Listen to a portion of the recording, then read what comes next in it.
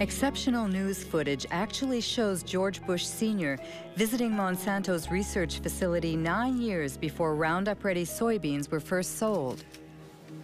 What I'd like to do today is show you some of the steps we go through when we're moving genes from one organism into another. And you'll actually be doing the very little manipulations we do in the laboratory, where we take DNA, cut it apart, mix different pieces together, and then rejoin them, splice them back together. This tube contains DNA that was made from a bacterium. DNA would look the same whether it was from a plant or an animal. What are we saying here? Oh, I see. And this will lead you to do what? To have a stronger plant, or a plant that's resists herbicide? In this case, it resists the herbicide. I see. We have a fabulous herbicide. This is a chemical that will... When George Bush Sr. toured the company's headquarters, he was Ronald Reagan's vice president, and deregulation was this Republican administration's watchword. The intention was to boost industry by eliminating what White House hardliners called bureaucratic hurdles, like health and environmental safety testing, which were Monsanto's key problems.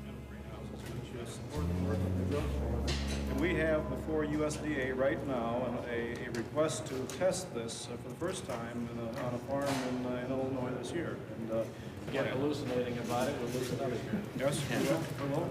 And then the expense goes out and nothing happens because you can't. Yeah, and I would say, quite frankly, we have no complaint about the way USDA is handling it. They're going through an orderly process. They're making sure that as they deal with these new things, they do them properly. And now, if we're waiting until September and we don't have our authorization, we may say something different. Huh? Call me. We're in a dereg business. In 1988, when George Bush Sr. was elected President of the United States, Dan Quayle became the new Vice President.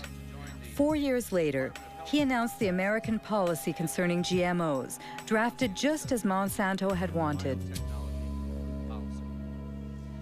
We are taking this step as part of the President's Regulatory Relief Initiative, now in its second phase. The United States is already the world leader in biotechnology, and we want to keep it that way.